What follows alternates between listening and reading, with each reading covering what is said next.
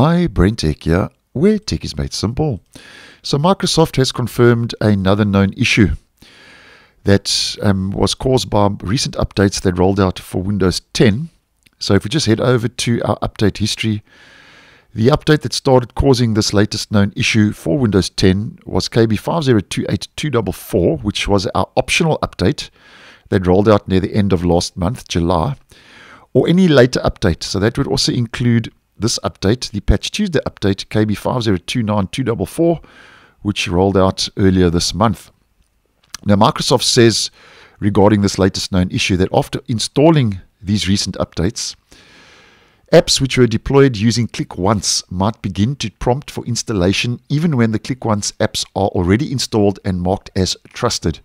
So basically what that means is that those ClickOnce apps were showing as not installed when they actually were. So that's the actual problem. Now, in case you're unaware what a ClickOnce app is, according to Microsoft, a ClickOnce application is any Windows presentation foundation, Windows Forms, console application, or Office solution published using ClickOnce technology. So that's a brief overview of what a ClickOnce app is all about. Now, this issue has actually been resolved, which is the good news if you were affected. And before Microsoft actually resolved the issue, they issued a temporary workaround, which was obviously to uninstall the affected ClickOnce application and then reinstall the app again. Now, this was actually resolved in my region yesterday on the 14th of August. And it's been resolved once again using a known issue rollback, also known as a KRR. Now, if you don't know what a known issue rollback is, it's nothing you have to do from your side.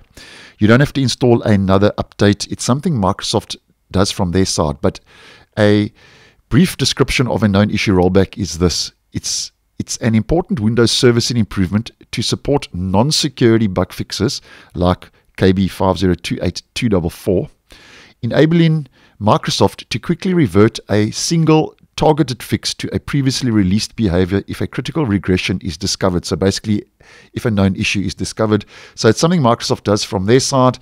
And as always with these known issue rollbacks, as I always do suggest, try to restart your device, because it does take about 24 hours for the resolution, as Microsoft says, to propagate or get resolved. But if you do restart your operating system, that will actually apply the known issue rollback a lot faster, as many of you will know by now. So if you are affected, just restart your device, and that should resolve the issue. And the affected platforms are Windows 10 version 22H2 and Windows 10 version 21H2. So thanks for watching, and I will see you in the next one.